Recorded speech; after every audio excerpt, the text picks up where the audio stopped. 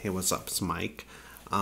This is for false truths. I have to say, you know what I mean. When I first saw you, okay, when I first added you to my subscribe list, because I subscribe to about 50 people only. I'm not that big, But when I first subscribed to you, I was like, wow. When I first saw you, I was like love at first sight. I was like, oh my God, she's just so pretty and she's so hot and she's like whatever. So I subscribed to you.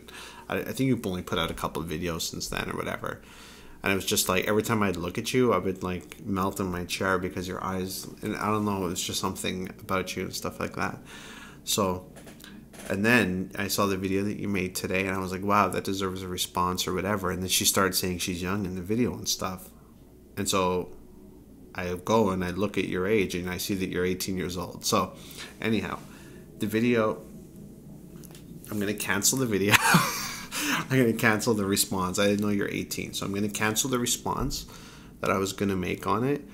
It's all good, but I'm going to cancel that response that I was going to make on it. And yeah, I'm going to just cancel that. I'm going to cancel whatever. But yeah. I don't know.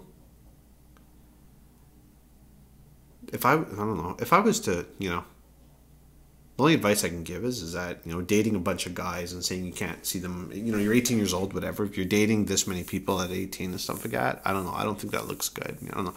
If you,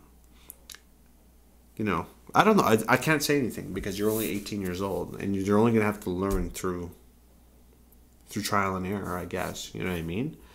But all I'm saying is that if you're arguing all the time or you're having these deep discussions or you're having head games, that sort of thing, those aren't the right people. The right people are going to be the ones that you don't argue with at all. If you're arguing too much, it's going to end. A lot of people argue and play head games up to the altar. They get married and then they end up as a statistic. You know what I mean? So, I wouldn't go that route if I was you. And yeah, it's just about it. You know what I mean? It's... Yeah. Oh well.